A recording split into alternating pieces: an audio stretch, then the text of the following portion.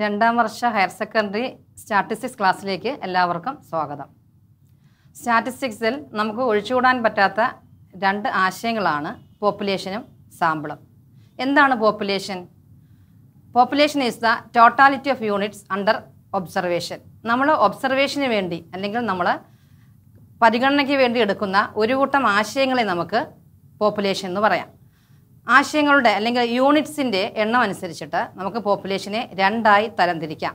ഒന്ന് ഫൈനൈറ്റ് പോപ്പുലേഷനും മറ്റൊന്ന് ഇൻഫൈനൈറ്റ് പോപ്പുലേഷനും. എന്താണ് ഫൈനൈറ്റ് പോപ്പുലേഷൻ? ഒരു പോപ്പുലേഷൻ്റെ യൂണിറ്റ്സ് ഫൈനൈറ്റ് ആണെങ്കിൽ അതിനെ നമുക്ക് ഫൈനൈറ്റ് പോപ്പുലേഷൻ എന്ന് പറയാം. നിങ്ങൾ പഠിച്ചിട്ടുണ്ടോ? നിങ്ങളുടെ ക്ലാസ്സിലെ കുട്ടികളുടെ ഹൈറ്റ് നമുക്ക് മനസ്സിലാക്കണമെന്നെങ്കിൽ ആ കുട്ടികളുടെ ഹൈറ്റാണ് അവിടുത്തെ പോപ്പുലേഷൻ അല്ല. എന്നാൽ കുട്ടികളുടെ വെയിറ്റാണ് നമുക്ക് പഠിക്കേണ്ടതെങ്കിൽ കുട്ടികളുടെ വെയിറ്റാണ് അവിടുത്തെ പോപ്പുലേഷൻ. എന്നാൽ പോപ്പുലേഷൻ്റെ യൂണിറ്റ്സ് വളരെ ലാർജ് ആണെങ്കിൽ ആ പോപ്പുലേഷൻ നമുക്ക് ഇൻഫൈനൈറ്റ് പോപ്പുലേഷൻ എന്ന് പറയാം. അപ്പോൾ നമ്മുടെ ക്ലാസ്സിലെ കുട്ടികളുടെ ഹൈറ്റ് എന്ന് പറയുന്ന സ്ഥാനത്ത് കേരളത്തിലെ ഹയർ സെക്കൻഡറി കുട്ടികളുടെ ഹൈറ്റിനെ കുറിച്ചാണ് നമുക്ക് അറിയേണ്ടുന്നതെങ്കിൽ ആ കേരളത്തിലെ ഹയർ സെക്കൻഡറി കുട്ടികളുടെ ഹൈറ്റാണ് അവിടുത്തെ പോപ്പുലേഷൻ. അതെന്ന് പറഞ്ഞാൽ എന്താണ്? ലാർജ് ആണ്. അപ്പോൾ പോപ്പുലേഷൻ ലാർജ് ആവുമ്പോൾ നമുക്ക് ആ പോപ്പുലേഷനെ കുറിച്ച് സ്റ്റഡി ചെയ്യാൻ എല്ലാ യൂണിറ്റ്സും എടുക്കാൻ ബുദ്ധിമുട്ടുണ്ടാവുന്നു. അത്തരം സന്ദർഭങ്ങളിൽ നമ്മൾ എന്താ ചെയ്യുന്നത്? പോപ്പുലേഷൻ്റെ റെപ്രസെൻറ്റേറ്റീവ് പാർട്ടായ സാമ്പിളിനെയാണ് പരിഗണിക്കുന്നത്. അപ്പോൾ എന്താണ് സാമ്പിൾ? ഒരു പോപ്പുലേഷൻ്റെ റെപ്രസെൻറ്റേറ്റീവ് പാർട്ടാണ് സാമ്പിൾ.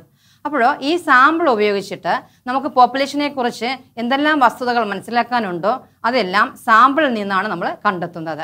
ഇങ്ങനെ സാമ്പിളിൽ നിന്ന് പോപ്പുലേഷനെ കുറിച്ച് നമ്മളൊരു അസംഷൻ അല്ലെങ്കിൽ നമ്മളൊരു ഇൻഫറൻസിൽ എത്തിച്ചേരുന്നതാണ് സ്റ്റാറ്റിസ്റ്റിക്കൽ ഇൻഫറൻസ്.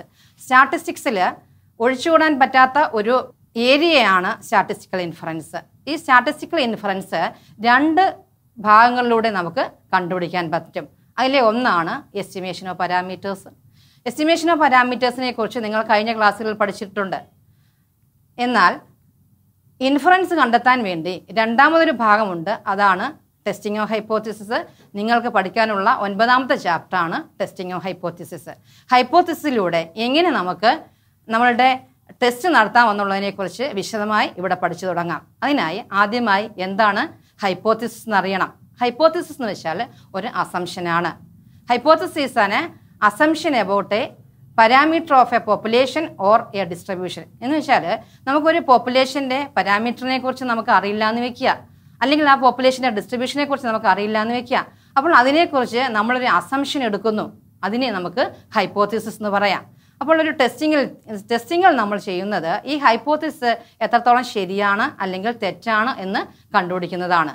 അപ്പോൾ ഹൈപ്പോത്തിസിസ് ടെസ്റ്റിങ്ങിൽ പ്രധാനമായും രണ്ടു തരം ഹൈപ്പോത്തിസിനെ നമ്മൾ പരിഗണിക്കുന്നുണ്ട്.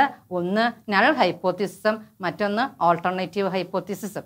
അപ്പോൾ എന്താണ് നൾ ഹൈപ്പോത്തിസിസ്?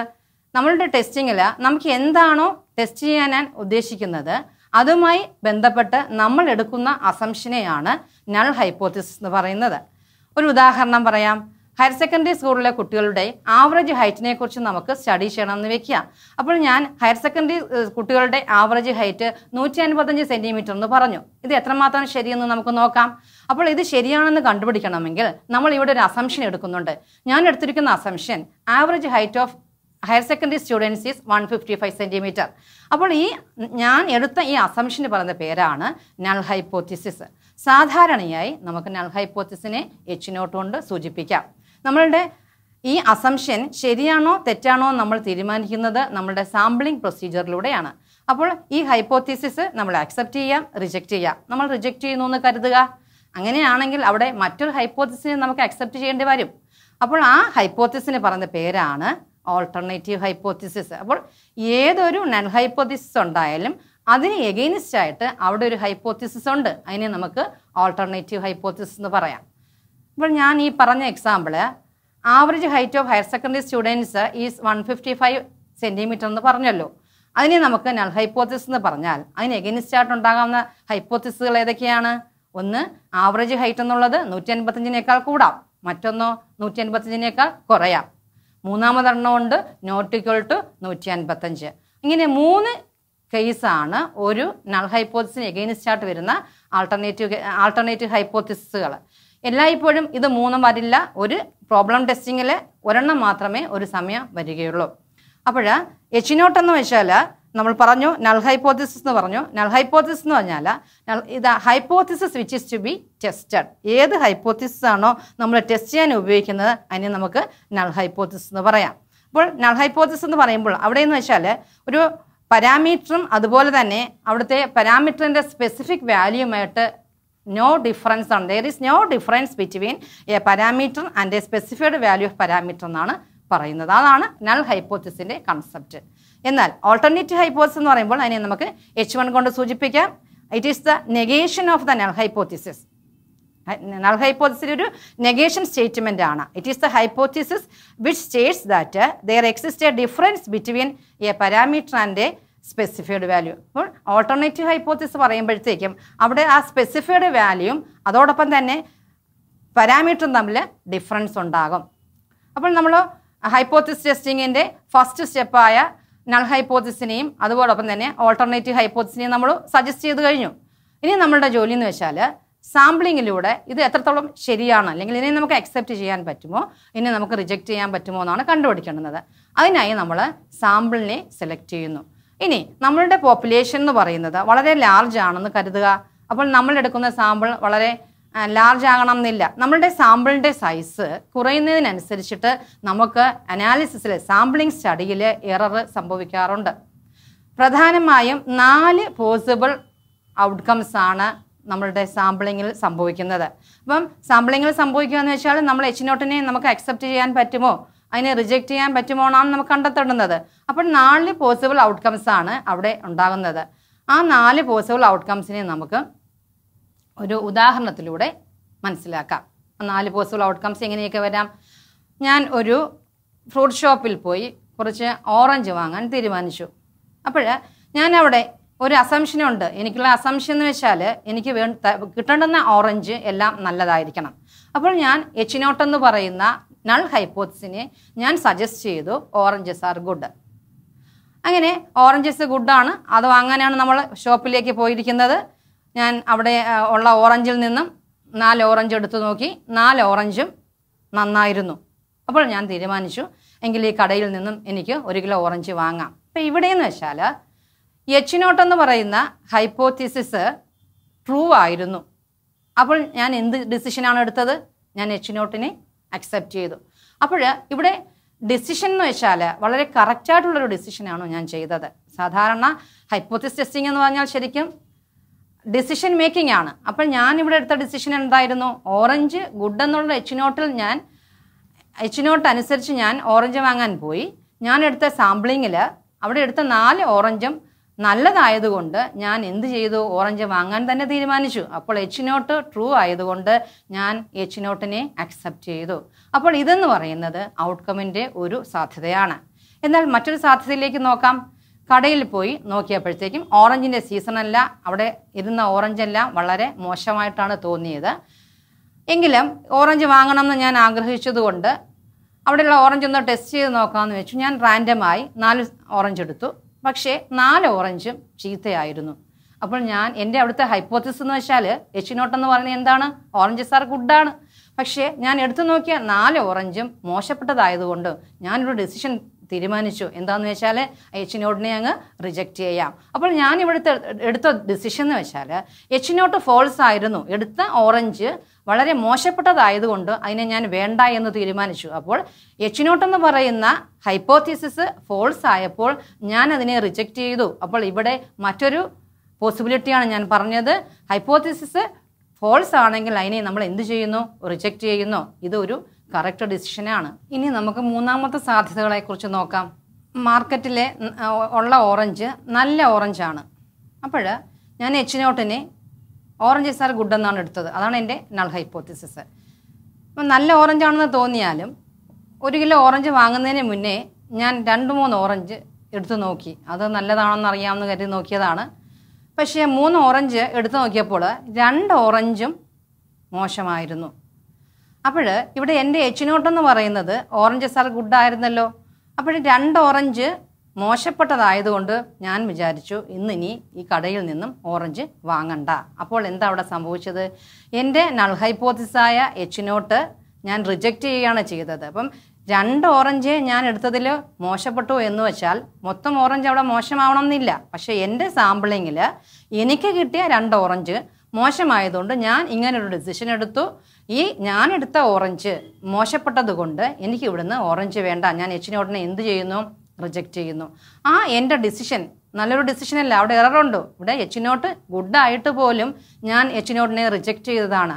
ഈ എററിന് പറഞ്ഞ പേരാണ് ടൈപ്പ് 1 എറർ. അപ്പോൾ എന്താണ് ടൈപ്പ് 1 എറർ?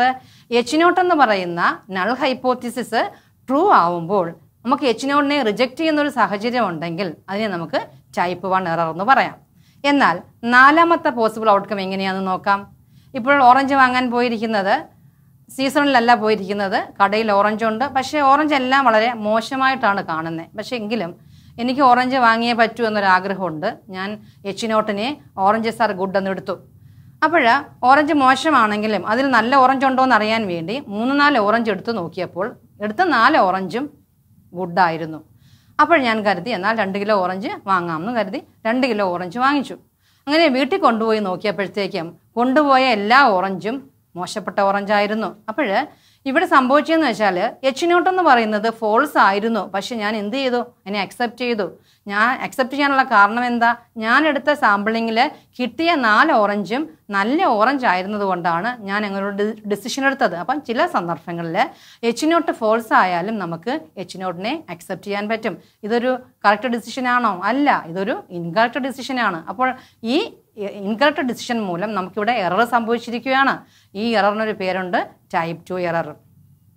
അപ്പോൾ ഈ 4 പോസിബിൾ ഔട്ട്കംസിൽ 2 ഡിസിഷൻ കറക്റ്റ് ഡിസിഷനാണ്, 2 എറർ ഡിസിഷനാണ്. അതിൽ ഫസ്റ്റ് നമ്മൾ പറഞ്ഞത് ടൈപ്പ് 1 എററാണ്. അപ്പോൾ എന്താണ് type 1 error? Type 1 error occur ചെയ്യുന്നതെന്ന് വെച്ചാൽ H0 ട്രൂ ആവുമ്പോൾ അതിനെ റിജക്റ്റ് ചെയ്യുമ്പോഴാണ് type 1 error occurs. H0 reject ചെയ്യുമ്പോൾ, ദാറ്റ് ഈസ് നൾ ഹൈപ്പോസിസിനെ നമ്മൾ റിജക്റ്റ് ചെയ്യുന്നു, ഇത് ട്രൂ ആവുമ്പോഴത്തേക്കും. അതോടൊപ്പം എന്നാൽ ടൈപ്പ് 2 എറർ എന്ന് വെച്ചാൽ എന്താണ്? A type 2 error occurs if you do not reject the null hypothesis when it is false.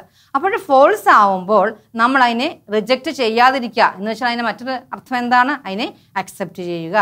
H0 false ആകുമ്പോൾ നമ്മൾ നൾ ഹൈപ്പോത്തിസിനെ അക്സെപ്റ്റ് ചെയ്യുകയാണെങ്കിൽ നമുക്കതിനെ ടൈപ്പ് 2 എറർ എന്ന് പറയാം.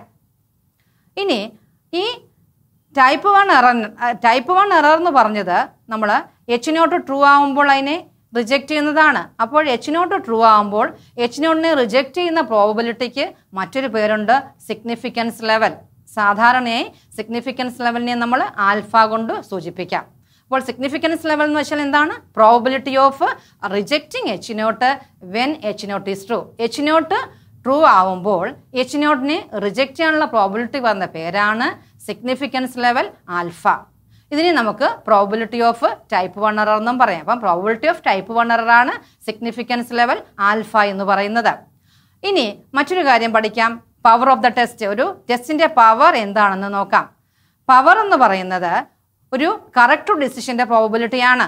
കറക്റ്റ് ഡിസിഷന്റെ പ്രോബബിലിറ്റി എന്ന് പറയുമ്പോഴത്തേക്കും അവിടെ H0 റിജക്റ്റ് ചെയ്യുമ്പോഴാണ് ഉണ്ടാകുന്ന ഒരു പ്രോബബിലിറ്റി. അപ്പോൾ H0 റിജക്റ്റ് ചെയ്യുമ്പോൾ അവിടെ ഒരു കറക്റ്റ് ഡിസിഷൻ ആവുക എന്ന് വെച്ചാൽ അവിടുത്തെ അസംഷൻ എങ്ങനെയായിരിക്കണം?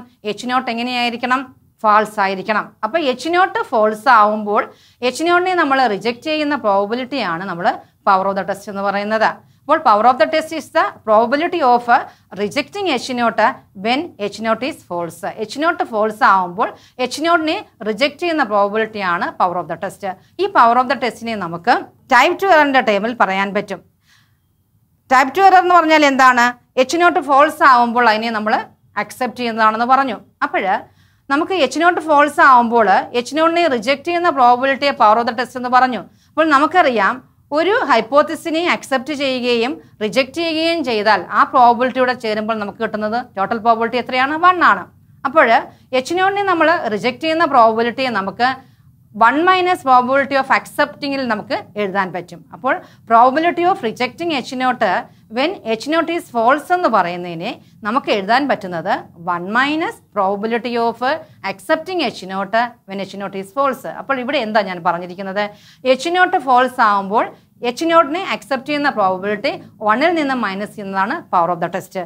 അപ്പോൾ പവർ ഓഫ് ദ ടെസ്റ്റിനെ നമുക്ക് probability of rejecting H0 when it is false എന്ന് പറയാം. അതോടൊപ്പം തന്നെ നമുക്ക് ഇങ്ങനെയും പറയാം, it is the probability of not committing A type 2 error. Type 2 error commit ചെയ്യാതിരിക്കാനുള്ള പ്രോബിലിറ്റിയെ നമുക്ക് പവർ ഓഫ് ദ ടെസ്റ്റ് എന്ന് പറയാം. അപ്പോൾ പവർ ഓഫ് ദ ടെസ്റ്റ് എന്ന് വെച്ചാൽ 1 minus probability of accepting H0 when H0 is false ആണ്. അതോടൊപ്പം നമുക്ക് അതിനെ ഇങ്ങനെയും എഴുതാം, that is 1 minus P of type 2 error. Type 1 എററിനെ നമ്മൾ സിഗ്നിഫിക്കൻസ് ലെവൽ ആൽഫ കൊണ്ട് സൂചിപ്പിച്ചു. സിഗ്നിഫിക്കൻസ് ലെവൽ എന്ന് പറഞ്ഞു, അതിനെ ഞാൻ ആൽഫ കൊണ്ട് സൂചിപ്പിച്ചു. അതുപോലെ പ്രോബിലിറ്റി ഓഫ് ടൈപ്പ് 2 എററിനെ നമുക്ക് ബീറ്റ കൊണ്ട് സൂചിപ്പിക്കാം. അങ്ങനെയാണെങ്കിൽ പവർ ഓഫ് ദ ടെസ്റ്റ് എന്ന് വെച്ചാൽ എങ്ങനെ എഴുതാം, 1 മൈനസ് ബീറ്റയാണ്. അടുത്തതായി ടെസ്റ്റ് സ്റ്റാറ്റിസ്റ്റിക് എന്താണെന്നും ക്രിട്ടിക്കൽ റീജിയൻ എന്താണെന്നും നോക്കാം. സാധാരണയായി ടെസ്റ്റ് നടത്തുന്നത് സാമ്പിളിനെ ബേസ് ചെയ്തുകൊണ്ടാണ്. അപ്പോൾ സാമ്പിളിനെ ബേസ് ചെയ്തുകൊണ്ടെന്ന് പറയുമ്പോഴത്തേക്കും നമ്മളുടെ സാമ്പിൾ വാല്യൂസ് എടുത്തിട്ടാണ് നമ്മൾ ടെസ്റ്റ് നടത്തുന്നത്. ഈ സാമ്പിൾ വാല്യൂസിൻ്റെ ഫംഗ്ഷന് പറഞ്ഞ പേരാണ് സ്റ്റാറ്റിസ്റ്റിക്. അപ്പോൾ സ്റ്റാറ്റിസ്റ്റിക്കിനെ ടെസ്റ്റ് ചെയ്യാൻ വേണ്ടി ഉപയോഗിക്കുന്നത് കൊണ്ട് നമുക്കതിനെ ടെസ്റ്റ് സ്റ്റാറ്റിസ്റ്റിക് എന്ന് പറയാം. സാധാരണയായി ഉപയോഗിച്ച് വരുന്ന ടെസ്റ്റ് സ്റ്റാറ്റിസ്റ്റിക് എന്ന് വെച്ചാൽ Z statistic, T statistic, chi square, F മുതലായവയാണ്. അപ്പോൾ ഏതൊരു സ്റ്റാറ്റിസ്റ്റിക് എടുത്താലും അതിനൊരു പ്രോബിലിറ്റി ഡിസ്ട്രിബ്യൂഷൻ ഉണ്ട്. ഈ പ്രോബിലിറ്റി ഡിസ്ട്രിബ്യൂഷൻ്റെ കർവിനെ നമ്മൾ 2 ഭാഗങ്ങളായിട്ട് ഡിവൈഡ് ചെയ്യാൻ പറ്റും. ഒന്ന് റിജക്ഷൻ റീജിയണും മറ്റൊന്ന് അക്സെപ്റ്റൻസ് റീജിയണും. ഇനി എന്താണ് റിജക്ഷൻ റീജിയൺ, എന്താണ് അക്സെപ്റ്റൻസ് റീജിയൺ എന്ന് നോക്കാം. നമ്മളുടെ നൾ ഹൈപ്പോത്തിസിസ് ആയ H0 ഏതോ റീജിയണിലാണോ നമ്മൾ റിജക്റ്റ് ചെയ്യുന്നത് അതിനെ നമുക്ക് റിജക്ഷൻ റീജിയൻ എന്ന് പറയാം. The region in which the null hypothesis rejected is called rejection region. Null ഹൈപ്പോത്തിസിനെ reject ചെയ്യുന്ന റീജിയനെ നമുക്ക് എന്തെന്ന് പറയാം, റിജക്ഷൻ റീജിയൻ എന്ന് പറയാം. ഇതിന് മറ്റൊരു പേര് കൂടിയുണ്ട്, ക്രിട്ടിക്കൽ റീജിയൻ. ഇവിടെ probability under the statistic curve എന്ന് പറയുന്നതിനെയാണ് നമ്മൾ 2 ഭാഗങ്ങളായിട്ട് ഡിവൈഡ് ചെയ്യുന്നത്. അപ്പോൾ area under the probability curve എന്ന് പറയുമ്പോഴത്തേക്കും അതെന്താണ്, അതൊരു പ്രോബിലിറ്റിയാണ്. ഏരിയയെ നമുക്ക് പ്രോബിലിറ്റി ആയിട്ട് പറയാം. അങ്ങനെയാണെങ്കിൽ നമ്മളുടെ നൾ ഹൈപ്പോത്തിസിസ് ഏതോ റീജിയണിലാണോ റിജക്റ്റ് ചെയ്യുന്നത് അതിനെ ഞാൻ റിജക്ഷൻ റീജിയൻ എന്ന് പറഞ്ഞു. അപ്പോൾ അതിനെ നമുക്ക് മറ്റൊരു തരത്തിലും പറയാം. അതെന്താണ്, ഏരിയ എന്ന് വെച്ചാൽ പ്രോബിലിറ്റിയാണ്. അപ്പോൾ പ്രോബിലിറ്റി ഓഫ് റിജക്റ്റിംഗ് H0 എന്ന് പറയുന്ന അതാണ് നമ്മളുടെ റിജക്ഷൻ റീജിയൻ. അപ്പോൾ അതിന് മറ്റൊരു പേരുണ്ട്, ക്രിട്ടിക്കൽ റീജിയൻ. അപ്പോൾ ക്രിട്ടിക്കൽ റീജിയൻ്റെ പ്രോബിലിറ്റി എന്ന് വെച്ചാൽ എന്താണ്, സിഗ്നിഫിക്കൻസ് ലെവൽ ആൽഫയാണ്. അപ്പോൾ ഈ സിഗ്നിഫിക്കൻസ് ലെവൽ ആൽഫയെ ഹൈപ്പോത്തിസിസ് ടെസ്റ്റിങ്ങിൽ സാധാരണയായി നമ്മൾ 1%, 5% എടുക്കുന്നത്. എന്നാൽ നമ്മളുടെ പ്രോബബിലിറ്റി കർവിനെ നമ്മൾ 2 ഭാഗമായി ഡിവൈഡ് ചെയ്യാമെന്നാണ് പറഞ്ഞത്. അതിൽ ഒന്നാമത്തെ പാർട്ട് ഞാൻ പറഞ്ഞു റിജക്ഷൻ റീജിയൻ ആണ് ആദ്യം പറഞ്ഞത്. രണ്ടാമത്തെ പാർട്ട് എന്ന് വെച്ചാൽ അക്സെപ്റ്റൻസ് റീജിയൻ ആണ്. അപ്പോൾ അക്സെപ്റ്റൻസ് റീജിയനെ നമുക്ക് എങ്ങനെ എക്സ്പ്ലെയിൻ ചെയ്യാൻ പറ്റും, നമ്മളുടെ നൾ ഹൈപ്പോത്തിസിസ് ഏതോ റീജിയണിലാണോ അക്സെപ്റ്റ് ചെയ്യുന്നത് നമുക്കതിനെ അക്സെപ്റ്റൻസ് റീജിയൻ എന്ന് പറയാം.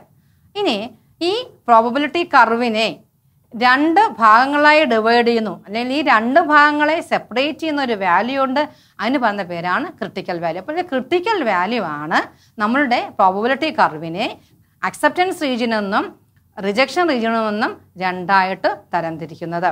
ഇനി നമുക്ക് അടുത്തതായിട്ട് 2 തരം ടെസ്റ്റുകളെ കുറിച്ച് പറയാം. നിങ്ങൾക്ക് പഠിക്കാനുള്ളത് 1 ടൈൽഡ് ടെസ്റ്റും ഉണ്ട്, 2 ടൈൽഡ് ടെസ്റ്റും ഉണ്ട്. അതിൽ 1 ടൈൽഡ് ടെസ്റ്റ് ആണോ 2 ടൈൽഡ് ടെസ്റ്റ് ആണോ നമ്മൾ തീരുമാനിക്കുന്നത് നമ്മളുടെ ആൾട്ടർനേറ്റീവ് ഹൈപ്പോത്തിസിസ് നോക്കിയിട്ടാണ്. അപ്പോൾ ഒരു പോപ്പുലേഷൻ്റെ മീനാണോ ടെസ്റ്റ് ചെയ്യേണ്ടതെന്ന് വെക്കുക. സാധാരണയായി പോപ്പുലേഷൻ മീനെ നമ്മൾ മ്യൂ കൊണ്ട് സൂചിപ്പിക്കും. അപ്പോൾ ആ മീൻ ഒരു മ്യൂനോട്ട് എന്ന് പറയുന്ന ഒരു അസ്യൂംഡ് ആവറേജുമായിട്ട് കണക്ട് ചെയ്തിട്ട് നമ്മൾ ഹൈപ്പോത്തിസിസ് എഴുതുവാണ്. അപ്പം ടെസ്റ്റിങ്ങിൻ്റെ ഫസ്റ്റ് സ്റ്റെപ്പ് എന്ന് വെച്ചാൽ നമ്മൾ ആദ്യമേ ഹൈപ്പോത്തിസിസ് സജസ്റ്റ് ചെയ്യുക എന്നുള്ളതാണ്. അപ്പോൾ ഇവിടെ ഞാൻ H0 നമുക്ക് എങ്ങനെ എഴുതാൻ പറ്റും, H0 such that mu is equal to mu not എന്ന് പറഞ്ഞു. ഇതാണ് നമ്മളുടെ നൾ ഹൈപ്പോത്തിസിസ്. അപ്പോൾ ഇതിന് എഗെയിൻസ്റ്റ് ആയിട്ട് ഒരു ഓൾട്ടർനേറ്റീവ് ഹൈപ്പോത്തിസിസ് ഉണ്ടാവും. ഇവിടെ 3 കേസാണ് ഉള്ളത്. ഒന്നാമത്തത് H1 mu greater than mu not ആവാം, H1 mu less than mu not ആവാം, H1 mu not equal to mu not ആവാം. അതിൽ H1 mu less than mu not ആണെങ്കിൽ അതിനെ നമുക്ക് 1 ടൈൽഡ് ടെസ്റ്റ് എന്ന് പറയാം. അതിലുപരി അതിനെ നമുക്ക് ലെഫ്റ്റ് ടൈൽഡ് ടെസ്റ്റ് എന്നും പറയാം. അപ്പോഴവിടെ എങ്ങനെയാണ് പറയുക, നമ്മളുടെ പ്രോബബിലിറ്റി കർവ് വരച്ചു കഴിയുമ്പോഴത്തേക്കും അവിടെ ക്രിട്ടിക്കൽ റീജിയൻ എന്ന് പറയുന്നത് കർവിൻ്റെ ലെഫ്റ്റ് ടൈലിലാണ്. അപ്പം എങ്ങനെയാണ് നമ്മൾ അക്സെപ്റ്റ് ചെയ്യുകയും റിജക്റ്റ് ചെയ്യുകയും ചെയ്യുന്നതെന്ന് ചോദിച്ചാൽ നമ്മളുടെ ടെസ്റ്റ് സ്റ്റാറ്റിസ്റ്റിക്കിൻ്റെ വാല്യൂ നമ്മളുടെ ക്രിട്ടിക്കൽ റീജിയനിലാണ് കിടക്കുന്നതെങ്കിൽ നമ്മൾ H0 എന്ത് ചെയ്യുന്നു, റിജക്റ്റ് ചെയ്യുന്നു. അല്ലാത്ത പക്ഷം നമ്മൾ അതിനെ എന്ത് ചെയ്യും, അക്സെപ്റ്റ് ചെയ്യും. എന്നാൽ alternative hypothesis H1 such that mu greater than mu not ആണെന്ന് നോക്കുക. അപ്പോൾ നമുക്ക് ഇങ്ങനെ വരാൻ പറ്റും. നമ്മളുടെ പ്രോബബിലിറ്റി കർവിൽ നമ്മളുടെ ക്രിട്ടിക്കൽ റീജിയൻ എന്ന് പറയുന്നത് റൈറ്റ് ടൈലിലായിരിക്കും. അപ്പോൾ റൈറ്റ് ടൈലിലാകുമ്പോഴത്തേക്കും ഇവിടെ എങ്ങനെയാണോ ടെസ്റ്റിനെ നമ്മൾ റിജക്റ്റ് ചെയ്യുന്നത്, നമ്മളുടെ ടെസ്റ്റ് സ്റ്റാറ്റിസ്റ്റിക്കിൻ്റെ വാല്യൂ ക്രിട്ടിക്കൽ റീജിയനിലാണ് കിടക്കുന്നതെങ്കിൽ അവിടെയും നമ്മൾ ടെസ്റ്റിനെ നമ്മൾ റിജക്റ്റ് ചെയ്യുന്നു, അല്ലാത്ത പക്ഷം നമ്മൾ അതിനെ അക്സെപ്റ്റ് ചെയ്യുക ചെയ്യുന്നത്.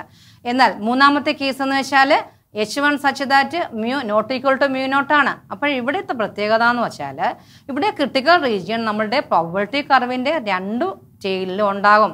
അതുകൊണ്ട് നമുക്കിനി 2 ടൈൽഡ് ടെസ്റ്റ് എന്ന് പറയാം. നേരത്തെ പറഞ്ഞ ഗ്രേറ്റർ ദാനും ലെസ് ദാനും എന്തൊക്കെയാണ്? 1 ടൈൽഡ് ടെസ്റ്റുകളാണ്. എന്നാൽ alternative hypothesis not equal to ആകുമ്പോൾ നമ്മളുടെ ക്രിട്ടിക്കൽ റീജിയൻ നമ്മളുടെ പ്രോബബിലിറ്റി കർവിൻ്റെ രണ്ട് ടൈലിലും വരുന്നത് കൊണ്ട് അപ്പോൾ നമുക്ക് H നോട്ടിനെ റിജക്റ്റ് ചെയ്യണമെങ്കിൽ രണ്ട് ക്രിട്ടിക്കൽ റീജിയനിലും ടെസ്റ്റ് സ്റ്റാറ്റിസ്റ്റിക്കിൻ്റെ വാല്യൂ ലൈ ചെയ്യുകയാണെങ്കിൽ നമുക്കതിനെ റിജക്റ്റ് ചെയ്യാൻ പറ്റും. ഓൾട്ടർനേറ്റീവ് ഹൈപ്പോത്തിസ് കണ്ടിട്ട് നമ്മൾ ടെസ്റ്റിനെ 1 ടൈൽഡ് ടെസ്റ്റ് എന്നും 2 ടൈൽഡ് ടെസ്റ്റ് എന്നും രണ്ടായിട്ട് തരംതിരിക്കാമെന്ന് പഠിച്ചു കഴിഞ്ഞു. ഇനി നമുക്ക് ഒന്നുകൂടെ ഈ 1 ടൈൽഡ് ടെസ്റ്റും 2 ടൈൽഡ് ടെസ്റ്റും എന്താണെന്ന് നോക്കാം. A 1 tailed test indicates that the null hypothesis is rejected when the value of the test statistic is in the critical region on one side of the critical value. A 1 tailed test is either A right tailed test or A left tailed test. അപ്പം 1 tailed test എന്ന് പറയുന്നത് ഒന്നുകിൽ ഒരു right tailed test ആവാം, അല്ലെങ്കിൽ ഒരു left tailed test ആവാം. എന്നാൽ 2 ടൈൽഡ് ടെസ്റ്റ് എന്താണെന്ന് നോക്കാം. A 2 tailed test indicates that the null hypothesis is rejected when the value of the test statistic is either of the two critical region. അങ്ങനെ test സ്റ്റാറ്റിസ്റ്റിക്കിൻ്റെ അറിയേണ്ടുന്ന അത്യാവശ്യം കാര്യങ്ങളെല്ലാം ഇവിടെ പറഞ്ഞു കഴിഞ്ഞു. ഇനി നമുക്ക് ഈ കാര്യങ്ങൾ വെച്ചിട്ട് എങ്ങനെ നമുക്കൊരു ഹൈപ്പോത്തിസിനെ ടെസ്റ്റ് ചെയ്യാം എന്ന് നോക്കാം. ഹൈപ്പോത്തിസിസ് ടെസ്റ്റിംഗ് എന്ന് പറയുമ്പോഴത്തേക്കും ഒരു സിസ്റ്റമാറ്റിക് ഓർഡറിലാണ് പോകുന്നത്. അതിന് പ്രധാനമായും 5 സ്റ്റെപ്പുകളാണുള്ളത്. ഒന്നാമത്തേന്ന് വെച്ചാൽ നമ്മൾ ആദ്യമേ ക്വസ്റ്റ്യൻ വായിച്ചു കഴിഞ്ഞിട്ട് അതിൽ നിന്നും നമ്മൾ ഹൈപ്പോത്തിസിനെ സജസ്റ്റ് ചെയ്യണം. സ്റ്റേറ്റ് ദ ഹൈപ്പോത്തിസിസ്, ഇതാണ് ഫസ്റ്റ് സ്റ്റെപ്പ്.